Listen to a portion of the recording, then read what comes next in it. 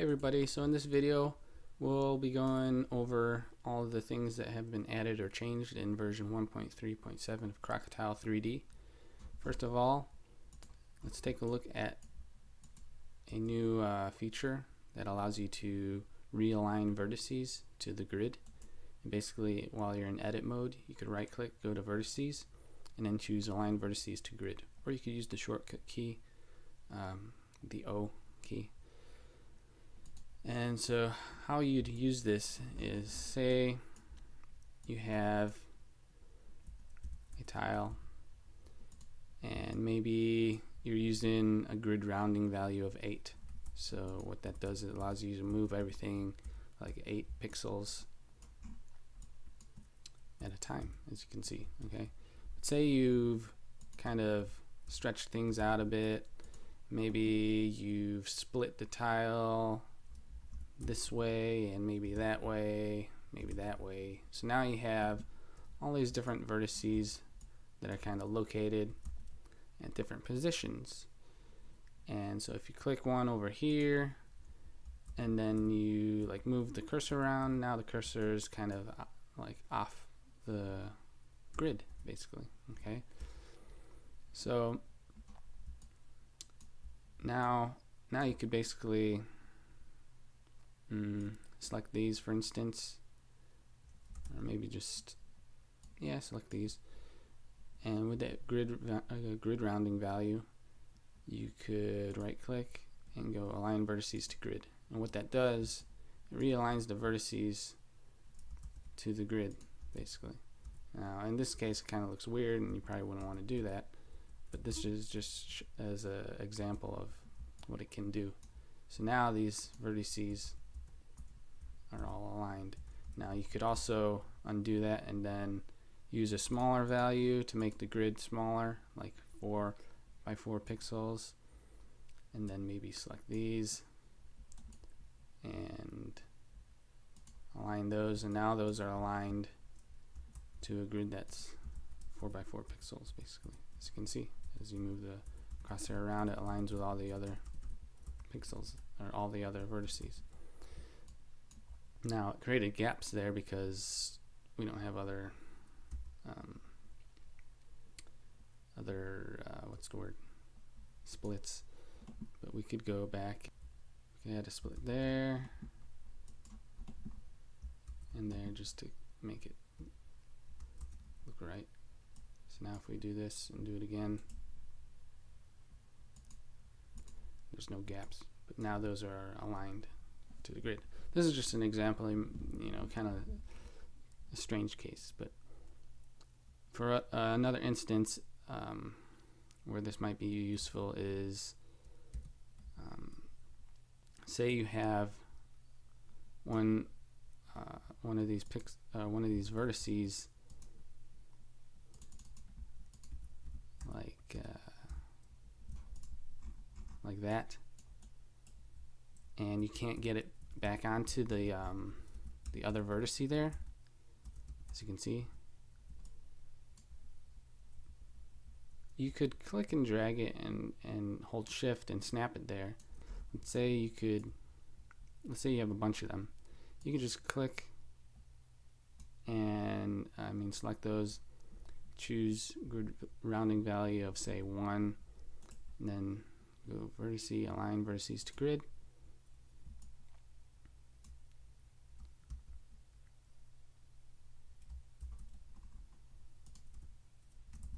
Let's see if they're closer together, it'll work. Align vertices to grid, and now they're kind of together. Okay, so that kind of helps bring vertices that are like close together but not completely close together, not completely overlapping. So that's one way to like fix small little gaps that there might be.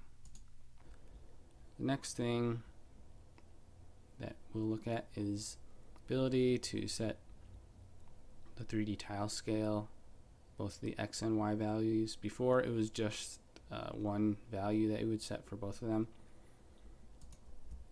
and what that would cause is basically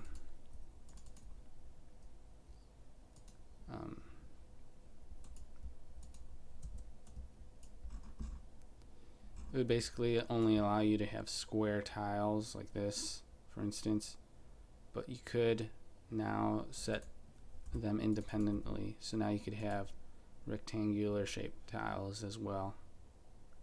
And like say you could set it to 2 by 1 and then set the UV size to 32 by 16. So now you have, you know, a rectangular tile that is like 32 pixels wide, 16 pixels high, and this is just an example. You could use different values. Or 1 by 2 and have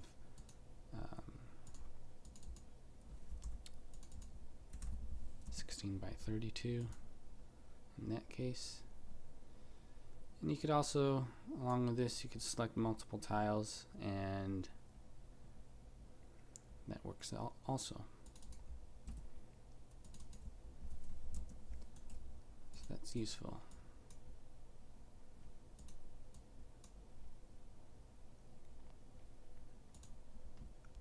Okay, so next is I fixed an issue related to clicking tiles next to the scroll bar. So you can see the scroll bar here. Now, before there was an issue that if there's a scroll bar, you wouldn't be able to click right next to it, so it wouldn't let you click tiles that are positioned right next to it. So like if we zoomed in a little more, you have this other scroll bar, you wouldn't have been able to click right next to it.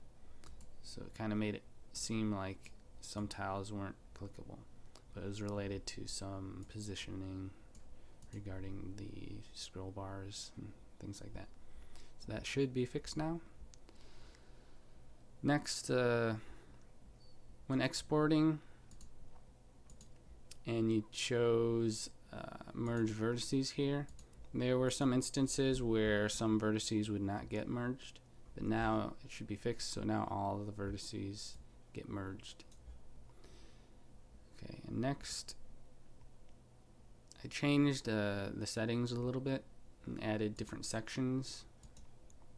As you can see, now we have a general section which has more generalized options like the resolution window and other stuff that don't really particularly fit into any other category.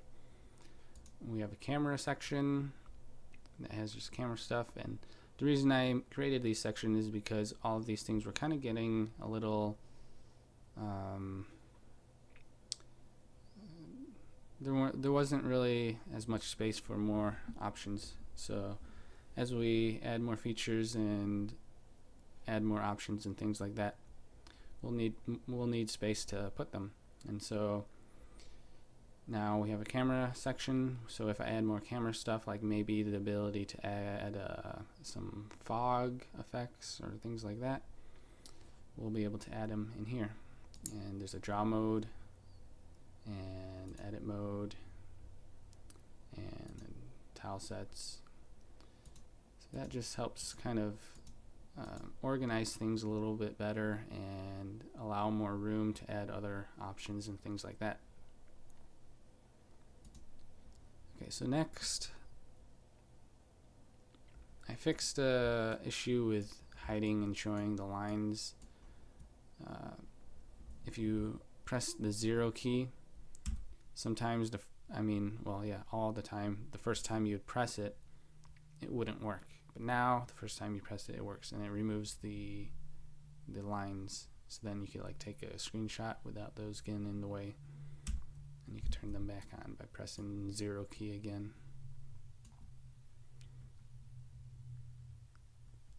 Okay, so next there is a Vertice Size option. So as you can see here, the vertices are sized about this big, and you may want to resize them. So you go into settings and go into edit mode, and there's a vertex size here, and the default size is 15. So if we set it to say 5 and close that, now the vertices are much smaller. So they're smaller, but they might be a little more difficult to click on because they take up less space. So you might like that, you might not like that. Okay, and so you can adjust it to whatever value that suits you. Set it to 10, and so they're not as small and not as big.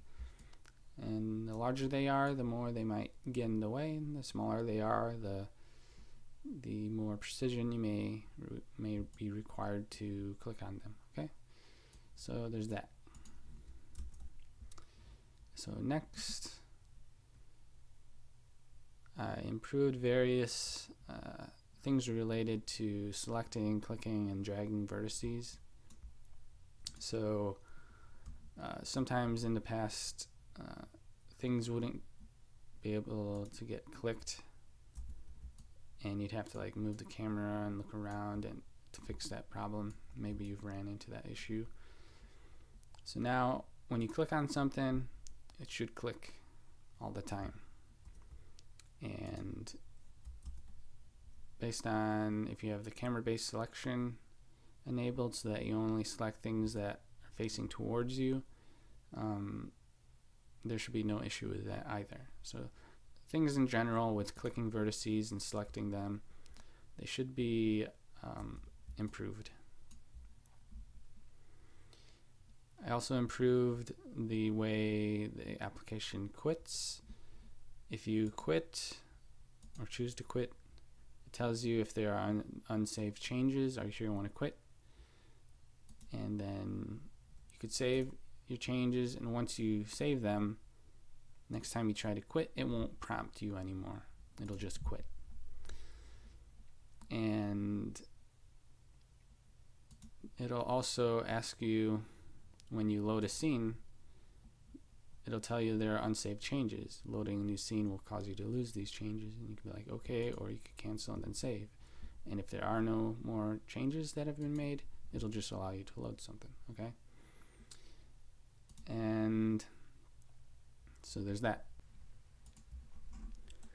Another feature that has been added is the ability to move forward and backwards.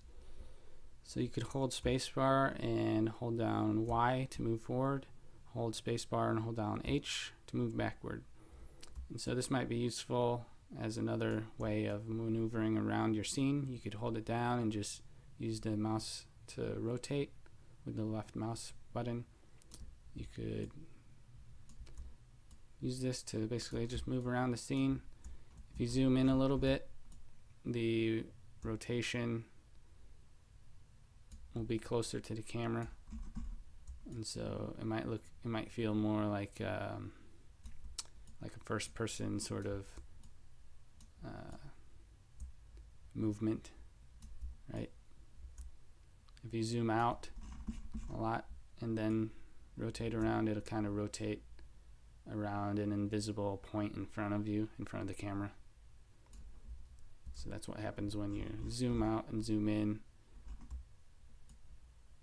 and then move around. So spacebar, Y, and H to move forward and backward, and you could use that in conjunction with the other mouse controls. Move around. And then lastly, I added a recently opened otherwise list. If you don't use that, you could just so files that you've recently opened or saved, they rotate listed here, pan around, you could reopen them, reposition stuff, that sort of thing.